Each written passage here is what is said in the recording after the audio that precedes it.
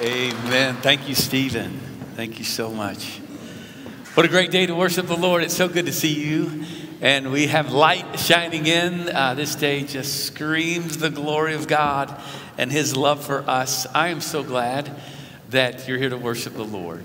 So let's do this. Let's pray together that God would speak as we open his word now.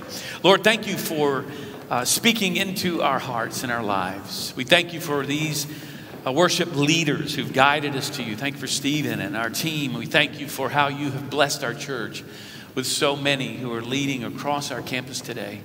And Lord, thank you for your word. We thank you that you have spoken to us through your word. We thank you for Jesus, our Savior, whose light continues to shine upon us. Lord, draw us to you. And may we never be the same encountering you today. In your name we pray. Amen.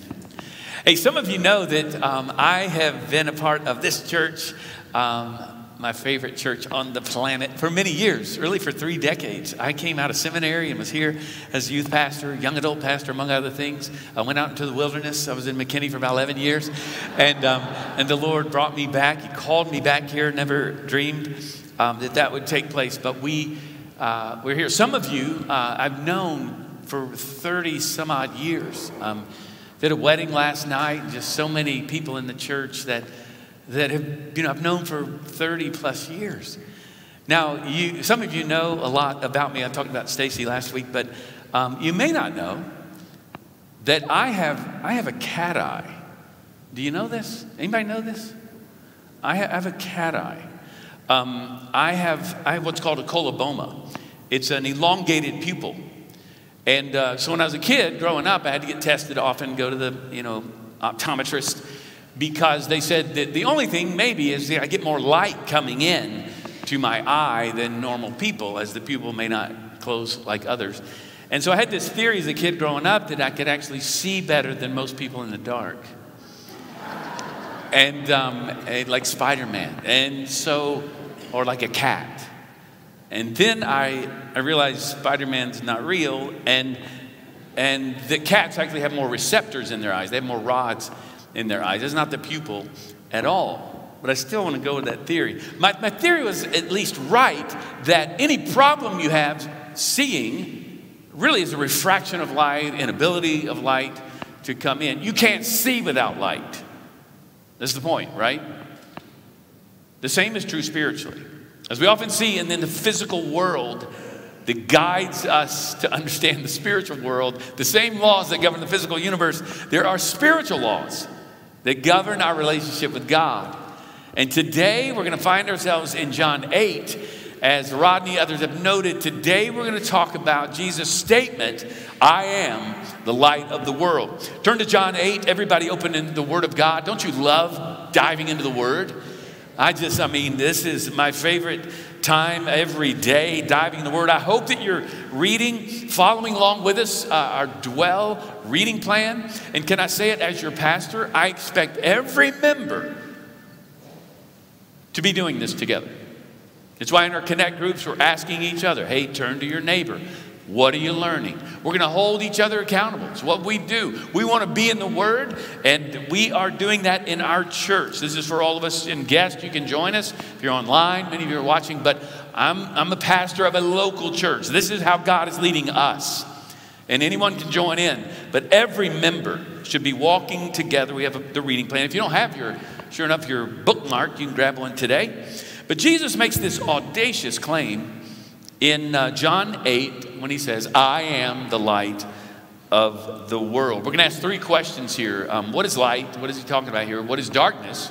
And then how do I find the light? So look at verse 12. We'll start there. Again, Jesus spoke to them saying, I am the light of the world. Whoever follows me will not walk in darkness, but will have the light of life. That's quite a statement, the entire statement. Now, we noted last week, when he says, I am, in these I am statements, he doesn't always say this. It's tied to a verb, I am doing this, or I am going to do this. But here, he says, ego, I me. There's 2 ways to say I am in the Greek. Ego is one, I me is another. It's a strange construction. He puts them together. I am the light of the world. We know that the other place we see this, along with the I am statements, is in Exodus 3, the Greek translation of the Old Testament, where Moses asked God, perhaps you know this, well, what is your name? Who do I tell them has sent me? And God says, I am. Same construction. In fact, Yahweh, you probably know, literally means, I am who I am. God is saying, I'm self-existent. You're not going to put a name on me. I will name myself. I am who has always been and always will be. And in this one verse, look at it again. I am the light of the world. Whoever, look at this. This is a Christian life. Believe that I am the light of the world. Follow me, and you'll not be in the darkness any longer. And in the light, you will have life. The light of life. We've said Zoe life, one of John's favorite words. So what is the light? Take notes on the sermons. Let's jump in. Now you would expect or guess, even intuitively, if you've never read this before, if you've never opened the Bible, you could guess light is enlightenment. It's overcoming darkness, a symbol for a lot of religions. In fact, you see at the beginning of the Bible, Genesis 1, the earth, all things, it was dark. And we know in Scripture, darkness is chaos, and it's scary, and there's nothing there, and it's emptiness. And then the very first thing God says as he speaks creation into existence is what? Let there be light. Light begins everything, because there is no life without light. And we see this throughout, again, all religions. I mean, our Jewish friends just finished the Festival of Lights, which they call Hanukkah. They light 8 different candles over a period of time. I was in Delhi some years ago during Diwali. Maybe you've seen their Festival of Lights. Muhammad is said among the Muslims to bring the light of truth. Buddha was the enlightened one. And interestingly, as he was dying, gathered his core leaders around him because they were fearful, you're going to die. What do we do? And he said to them, the light is within you. No one gave me my light. You have your light. Discover your light. Follow your light. It sounds a lot like the secularist view in the modern West today, doesn't it? You find your own light. There is no outside authority of light. You find your own light. Discover your light, and you do you. You just follow whatever light you have within you. Jesus steps into that space, all of this, and he says, I am the light of the world. Not a light, the light of the world. So all of this makes sense, even if you've never read this passage or heard him say this. But watch this, as often the case, when you look at the context, when and where he said this, it is spectacular. You see how audacious and how clear this statement is. It's explicit. We're here in the middle of John. As we were walking through our reading plan, we're a little earlier on. But we're in the middle of John now, and about half the book of John, you may not know this, enters us into Passion Week. I mean, we're going to be halfway through in a bit, and we're going to find ourselves, he is creating quite a stir. Because here's where this takes place. He is on the Temple Mount in the court of women. We know all this because of John 7, 8. He's about to, watch this, he's about to heal the man born blind. The light of the world is about to show what he does, patterns throughout the book of John. He makes a bold, audacious statement about who he is, his identity, then he proves it. Or he proves it, and then he says, that's why I did this, because of who I am. And so what happens here, he's standing in the court of women, it's called.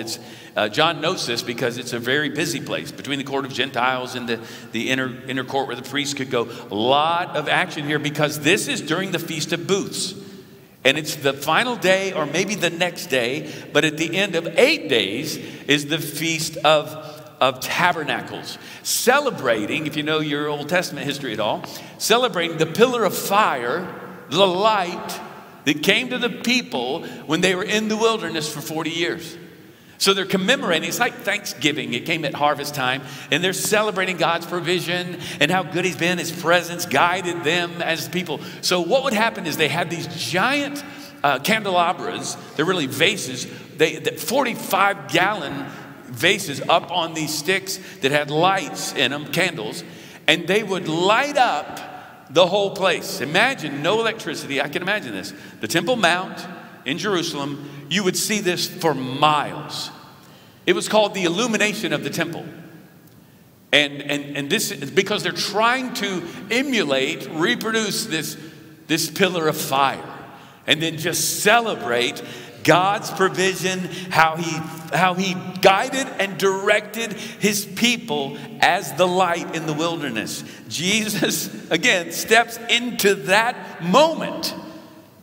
And again, if it's the next day or the final day, it was called the great day, the big day of celebration. But it's kind of, I'm thinking post-Christmas. Like, we love Christmas Day, and now we all have to take our lights down, and we're about done with this celebration. And Jesus says, I am the light of the world that never goes out.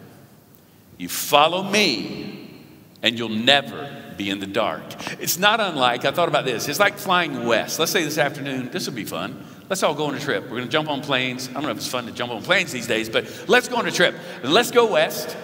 Let's all go to California. I'm making this up right now. Let's just go there to the beach, and we're going to have a great time. But we're going to fly, and when we fly, if we go fast enough, think about it. You go west, and as the sun sets, if you fly fast enough, you're in the light. Just continue to follow the light. Jesus says, I'm the light of the world. Follow me, and you'll never be in darkness again. Though there's a lot of darkness around us. So Jesus, the light of the world. Well, what is he talking about here? What is this light? We saw it in our reading this week. John 1, 4, and 5. In him was life, and the life was the light of men. Now watch this, play of life, light. The light shines in the darkness, and the darkness has not overcome it. You see, earlier Jesus says, I'm the light of life, of Zoe life. So now we move from our optometrist to our horticulturalist. Because you see, without light, there's no life. Plants can't live without light. Plants do an amazing thing. How incredible is God? Plants can transfer or transform light, change light into energy. Photosynthesis is what that is. Oxygen, water, light turned into carbohydrates for plants that can grow. Just incredible. And again, we see this in our spiritual life. Jesus is saying light brings life as well. If you live in the light, if you receive the light, you receive Zoe life. This is light. Now, what is darkness? Darkness is the absence of light. You look up light in the dictionary, it's defined in the negative, right? Because if there's light, there's no darkness. Darkness cannot overcome light. Only light can overcome darkness. If there's a source of light, darkness does not stand a chance. But if we're in the darkness, we're plunged deeper into darkness. So watch this. Now we see a dialogue between, don't miss this, a rabbi, Jesus, and the Jewish establishment, the leader, the Pharisees. So the Pharisees said to him, you're being witness, you're bearing witness about yourself. Your testimony is not true. Now they're saying two things. One, that's just circular reasoning. You're claiming to be whatever you mean by light. You're saying the light of the world. But they're also saying our law demands that you have two witnesses and you're just one, and this is ridiculous. They want to write him off. I've heard people say this about the Bible. That, you know, the Bible claims to be the Word of God. And it's just circular reasoning. Okay, well, unless the Bible can prove that it is the Word of God, which it does. This is what Jesus is doing here. Jesus is proving, and he will prove again in John 9, healing the blind man. He is the light of the world. The Bible says, taste and see. Come on. This is what Jesus is doing. Taste and see. This is important to understand. Rabbi challenging the existing beliefs among the people. He is the illumination of God. He embodies the law. They're going to their law immediately. Hey, our law says this. you've got to be wrong because we already know what the law of God says. And Jesus is stepping into this space saying, I embody the law. I fulfill the law. He is perfect law right in front of them. Jesus, how about this, is perfect theology. And this will come into play. He is what God's word looks like, appropriated and obeyed perfectly. So here I am, and if you see me, you've seen the Father. You should make the connection here, and they're not. Look at this. What we're going to see now in this dialogue, in these verses, they reveal 4 things that we're going to look at real quick and kind of hold a mirror to ourselves here, not just throwing rocks at the Pharisees, because we can often become the same. We see 4 things in this dialogue. One we've seen in verse 13. When you're in the dark, you're argumentative. When you're in the dark, you're directionless. When you're in the dark, you're judgmental. And when you're in the dark, you keep others in the dark. So first, they did not believe him because they already had a light. This is important to note. Their light, their law, their yoke, they called it, their light, the way they saw the world was through the law. We all have a light. Every person, you say, well, I don't know that I believe Jesus is light, but you have a light. You have something that you're holding on to that you believe is your guide. And for most of us, it's flipped right around, and it is me. It's me, I guide myself, I am my own God, is where most people in our day seem to live. Everyone has a light. Jesus steps in and he confronts us and he says, no, I'm the light. Because when we don't have the light and we're living in darkness, we find loopholes like they did. We're always looking for excuses. We're always challenging what we already believe about God or about life. I've talked to so many people who say, Jeff, I struggle to believe. This is that word that's repeated over and over again. This is John's favorite word, believe, throughout the entire gospel. And I talked to so many people. I did so this week. I would call him a spiritual seeker, but skeptics, cynics. I've talked to people who, the faith thing, the believe. When Jesus says, believe, we just want to roll our eyes or think, believe. It's so hard for us to believe. And some people I talk to will say, well, I know people who believe. They just kind of have this simple faith. My wife or a friend of mine or whatever. I can't do that. Like I have intellectual barriers that I have to faith. And see what we do, this pride sneaks in as if others don't. Like I'm thinking really deeply about this and I struggle with my faith. You know why smart, educated people don't believe? They don't want to. That's why. The same as uneducated people. They don't want to. Jesus even said this. And he said it to the Pharisees. And my point is this, that often we think, well, faith is simple for some people, but not for me. Listen, faith is a challenge for all of us. It's why here we talk often about having an intelligent, thoughtful, intellectual faith. Faith doesn't go against reason. Faith precedes reason. We ask this question all the time. What's truer? I understand, therefore I believe, which was Thomas Aquinas, the great Catholic father, scholar, or I believe, therefore I understand. That was Anselm of Canterbury, a long-time apologist from way back. When I look at Scripture and I think of the words of Jesus, even here, belief precedes understanding. There are some things you need to know, yes.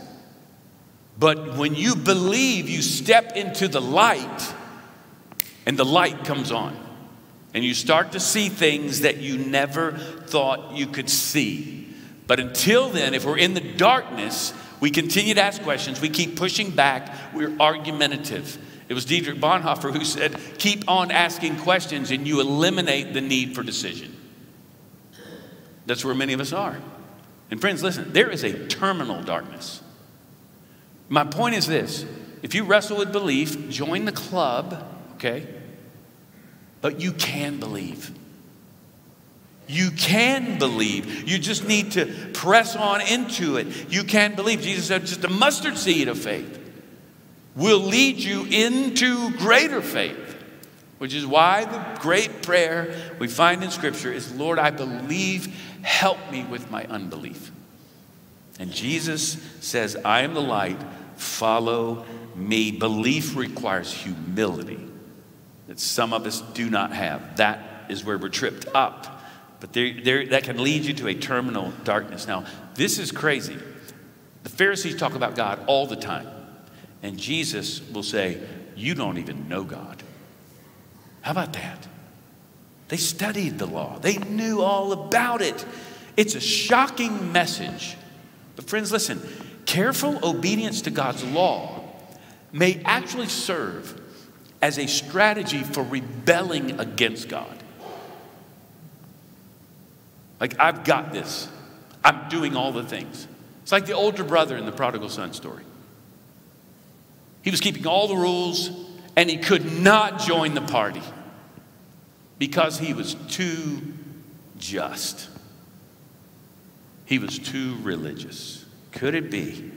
That's exactly what's happening with Pharisees. Look at verse 14. Jesus, in other words, they know the law. They don't know him. They know what it is, we could say, to be a Christian, to go to church, to do the things, and you don't abide in Jesus. You don't know him. Look at verse 14. Jesus answered, even if I do bear witness about myself, my testimony is true. For I know where I come from and where I'm going. But you do not know where I come from or where I'm going. Jesus knows exactly who he is. He knows where he's from, knows where he's going. The Pharisees are directionless. When you're in the dark, you have no idea which way is north, south, east, or west. You certainly don't have a true north. And Jesus is saying this: light is perfectly capable of bearing witness about itself, right? If you can see, there is light. Light has full authority about its existence. Jesus steps in and says, I am the light that was, is, and will be forever. I came from my Father. You don't know where I'm going. I'm eternal. See, a lot of people approach the Bible. Even here today, we wrestle with Jesus. The Bible's outdated. It's an ancient text.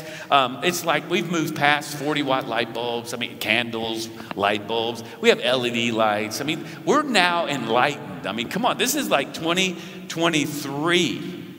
And Jesus says, I am the eternal light that never changes. I love C.S. Lewis is the one who said, all that is not eternal is eternally out of date. In a moment. The latest, greatest thing.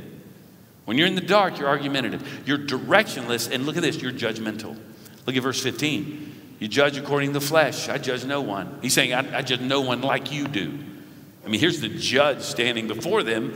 But they judged according to the flesh. Look at verse 16. Yet even if I do judge, my judgment is true. For it is not I alone who judge, but I and the Father who sent me. Now he's saying, you want two witnesses? I got you two, me and my Father. And we're one. But okay, if you want two, here we are. I don't judge according to the flesh. We often do that. We judge people by the way they look. I mean, if we're really thoughtful, we immediately judge people by the way they look.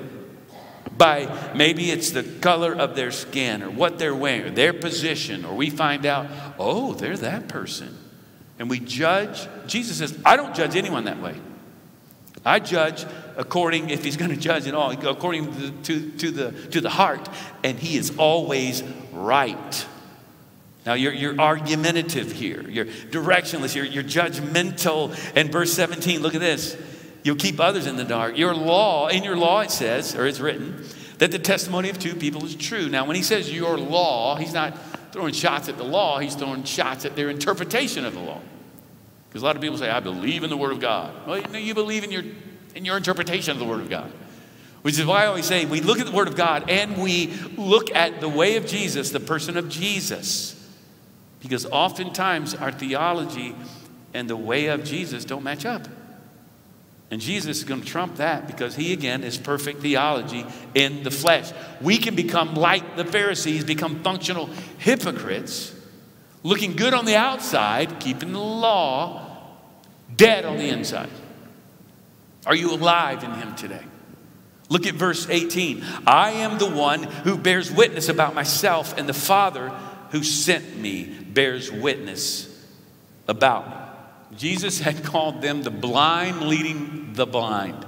They had no light within them. What Jesus is saying here, I find this interesting. Hit me this week.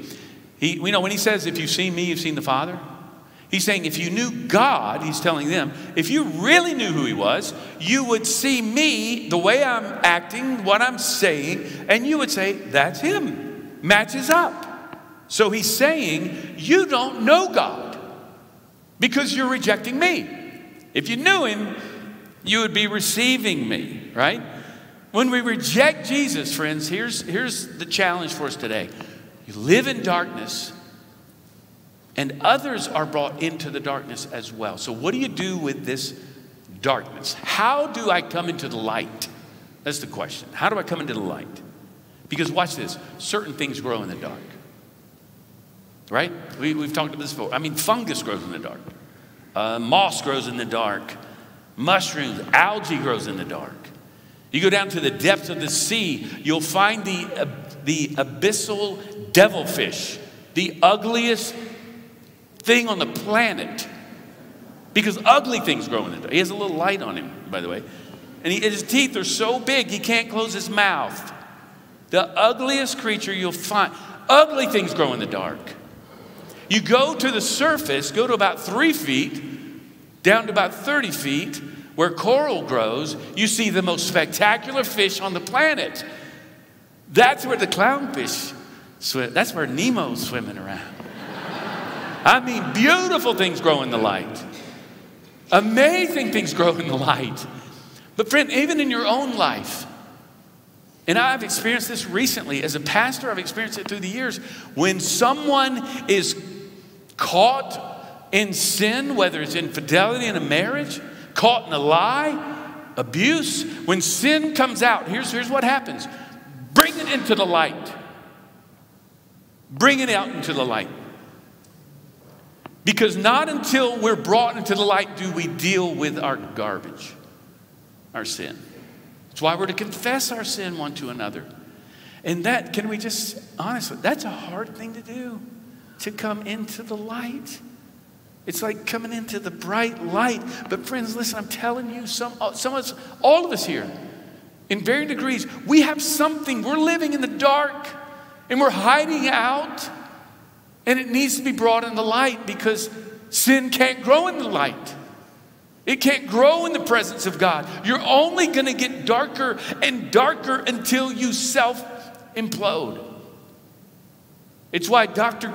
Martin Luther King said, darkness can't overcome darkness. Only light can do that. That's a biblical, that's scriptural. He said, hate cannot drive out hate. Only love can do that. So when we come into the light, we're met with the light and love of Jesus, the truth that convicts us, and it brings life. How do I find the light?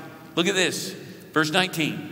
They said to him, therefore, where is your Father? Jesus answered, you know neither me nor my Father. If you knew him, there it is. If you knew me, you would know my Father also. Because we're one. I am. Right here in the flesh. Look at verse 20. These words he spoke in the treasury. Now, John's given us context to say this is a crowded spot, but no one could arrest him because his hour had not yet come. A busy place. Now, here it is as we land.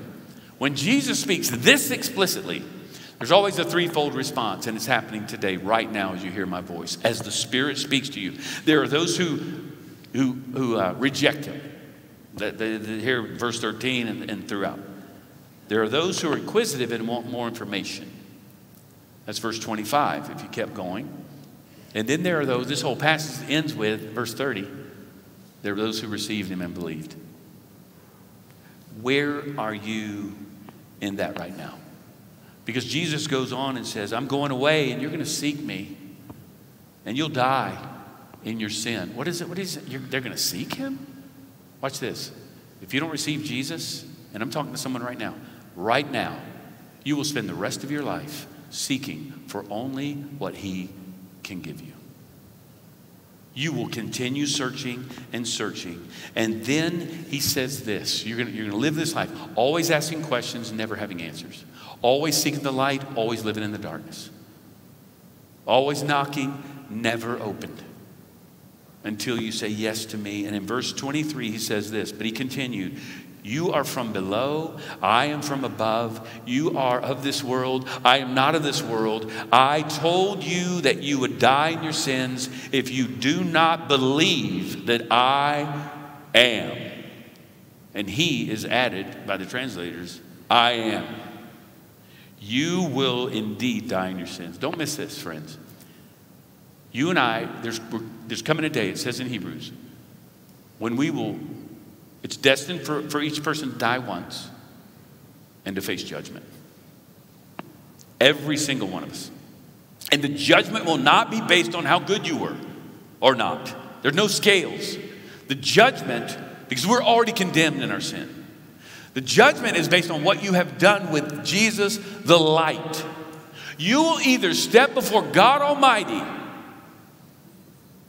die in your sins before Him, or you will have your sins taken away before you die. And only Jesus can take away your sins. He goes on to say, the Son, when the Son of Man is lifted up, in verse 28, reference to the cross. And then in verse 29, he says, I always do what is pleasing to my Father. Only Jesus can say that. Jesus lives the perfect life as our substitute, lays down his life on the cross for us so that you and I would believe and not die in our sin. Friends, I'm pleading with you today. Jesus says in John 8:32, he closes it out with this. So Jesus said to the Jews who had believed, if you abide in my word, you are truly my disciples. And you will know the truth, and the truth will set you free. Again, Lewis is the one who said, I believe in Christianity as I believe in the Son, that the Son is risen. Not simply because I see it, but because by it I can see everything else. Come to Christ, the light of the world, and you will see the world as it is, and you will abide in Him. You will be in His word, and you will never leave the light as you follow it for the rest of your life until you see Him face to face. Praise be to God. He is the light of the world, and in Him the light of life has come. Let's pray together. Lord, right now in this place, we are encountering your Spirit upon us. I pray for every person here who's never received your grace. Friend, let me ask you now, with your head bowed, eyes closed. Do you believe? You can believe. Step in by faith. Say, Jesus, come into my life. Let your light shine upon my heart. I'm sorry for my sin. I give you my life. Thank you for taking away my sin upon the cross so that I don't have to die in my sin. And I can live with you forever and live in the light here and now. Lord, we love you. The only right response is to say, yes, I believe. Help me with my unbelief as I pursue you in your word and follow you every day as a disciple. Lord, continue to bless our church. Continue to add to our number daily those who are being saved. And we pray, God, that we would never be the same. As we go into the world now, you send us out as light in the darkness. In your name we pray. Amen.